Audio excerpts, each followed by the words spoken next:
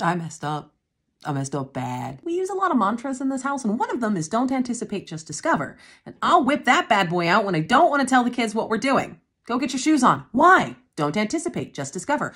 I know we're going to the aquarium, but I also know that aquarium is an hour away, and I don't want them bugging me for that whole car ride. We're gonna see fish. Is Nemo gonna be there? Can I pet an octopus? Are there gonna be mantises? It's a very fancy way of saying, I'm not gonna tell you, just get in the damn car. See those boxes back there? Those are there because we're moving in a month, which to me feels soon.